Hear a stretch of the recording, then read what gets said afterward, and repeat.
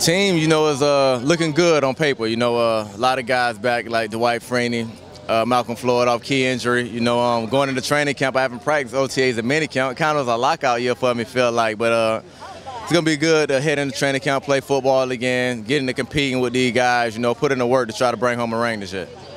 You feel like you got a lot to prove this year? Oh, definitely. Last year, especially coming off injury, coming to a new team, so I definitely want to earn their respect instead of them just giving it to me off jump. So I'm definitely ready to go in and make my name.